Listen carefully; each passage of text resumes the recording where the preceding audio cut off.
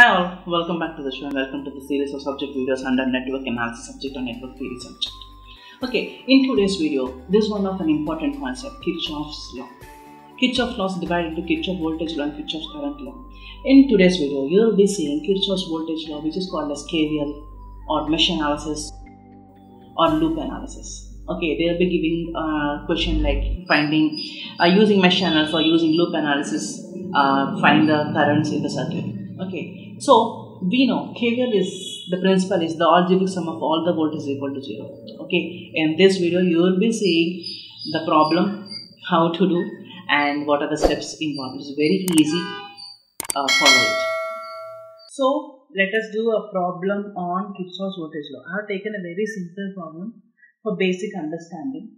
Okay, so here I have taken a voltage source and there are two voltage sources and there are three resistors, and there is one resistor which is dividing the entire circuit in two halves. Okay, so this is dividing the entire two halves. This is one side and this is the other side. Can you see that? Okay, now that a resistor has to be treated separately. Okay, I'll tell you how. So initially, if the voltage source are given like this, the longest line which is denoted will be taken as positive and the shortest will be taken negative. So this sign has been given.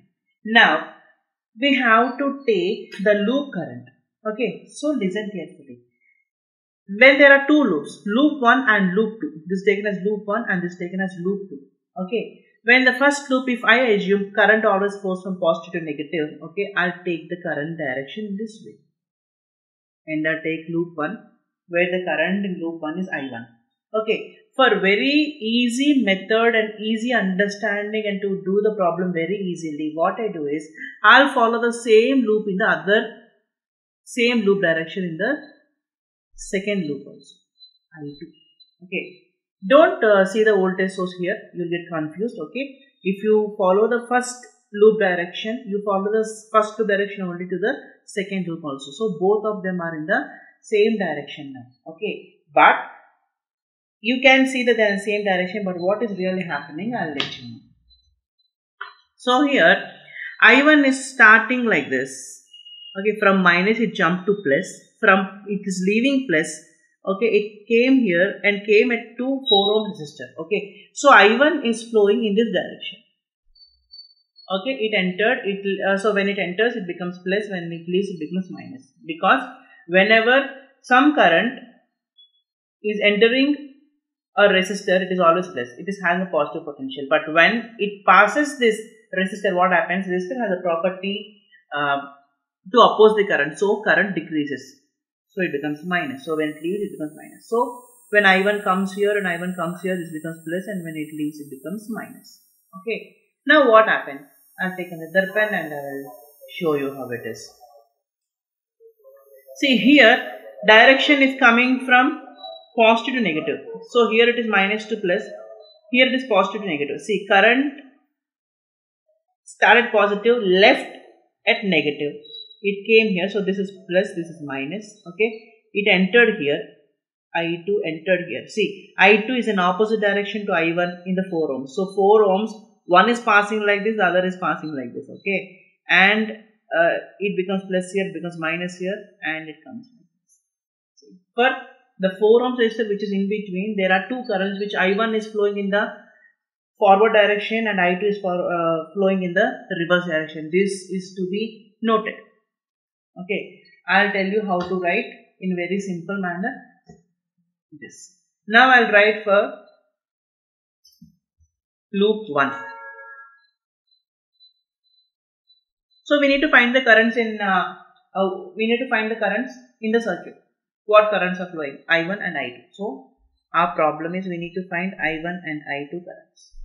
Okay, for I have to write loop 1 equation. Loop 1 equation, see, your current is flowing like this. Okay, so it is flowing in this direction. So to make it more clear, it is flowing in this direction like this. Okay, see, this is opposing this one. So when I take the first loop, I'll draw it here. This 12 ohms as it is. Okay, then there is a resistor here. I've taken only the first loop. So this 3 ohms, this is 4 ohms. See, I1 is flowing in this way. Okay, anyway, It's flowing in this way. So I1 is flowing in this way. So this becomes plus and this becomes minus. In the same 4 ohms, I need to consider I2 also. I don't take these 5 volts and 2 ohms, but I will consider I2 because when I consider the loop 1, your 12 volts and 3 ohms belongs to loop 1 separately, but 4 ohms is in between the 2 loops. So I have to consider this one also. See, I2 is flowing in the reverse direction. Okay. So how to write this one? See now, whatever leaving, see when the current is entering, if in this way, the current entered minus and left this plus. Okay. So when it is leaving plus, I will take the plus into consideration, plus 12, because I need to write, before that I will tell you, I need to write the voltages at here, here, because according to the principle, the algebraic sum of all the voltages is equal to 0. So let me tell that. I have to write the voltage at 12 volts, which is already given, plus I need to write the voltage at 4 ohms resistor, and I need to write the voltage at 3 ohms resistor, and that should be equal to 0. This is the principle of a Kirchoffs voltage law. Now for 12 volts, I have to write like, the flow is like this. So current, see, the flow is like this. It is going like this. So current entered plus and left is, current entered is minus and left is plus, right? So this plus has to be considered. Plus 12. Because voltage source is directly given 12, so there is no need to write. Plus voltage source at 4 ohms. According to Ohm's law, what is Ohm's law? V is equal to I into R. So we need to write IR into configuration. So for 4 ohms, what is the resistance? Resistance is 4. It doesn't change. What is I? See, there are two currents which are flowing in the 4 ohms. I1 is flowing in the forward direction. I2 is flowing in the reverse direction. See, I1 is flowing like this. I2 is flowing like this in the reverse direction. So it is like I1 minus I2. Now you can have a doubt why you have taken I1 first. Because we are writing loop 1, so I1 has to be given priority. Now what is this? Current entered this, so it is plus. When it is leaving, it becomes minus because some of the current will be dissipated. So this becomes minus sign. Okay, plus of. I am taking. The voltage at 3 ohms is I into R. What is R? 3. What is I? I is exclusively only I1 because I1 is flowing in this 3 ohms. There is no other current which is flowing. So this is I1. And this current enters plus and leaves at minus. So this is minus. So you can directly say that whenever a current is entering a resistor, okay, it is always plus. And when it is leaving, definitely we need to take this into consideration and it becomes minus because current is being dissipated. It is being opposed actually. So I'll do this again. A different pen. So this is like 12 minus 4 I1 minus I2 minus 3 I1. So this is the equation that we do. Okay, you want to solve this? Solve it. Solve this. Minus 4 I1 plus 4 I2 minus 3 I1 is equal to 0. I'll continue this here. Very good. So 4 I1 and 3 I1, this becomes 12 minus 7 I1 plus 4 I2 is equal to 0. So I'll send this to the other side. So 7 I1 plus 4 I2 is equal to minus 12. I'll divide the entire thing with minus. So this becomes plus. So plus 7 I1, or you can leave it like this as it is. Okay. So at last, what equation we got? Minus 7 I1 plus 4 I2 is equal to minus 1. This is taken as equation. Okay. Now for loop 2. For loop 2, let us draw the diagram again. So I will be considering only this. Okay.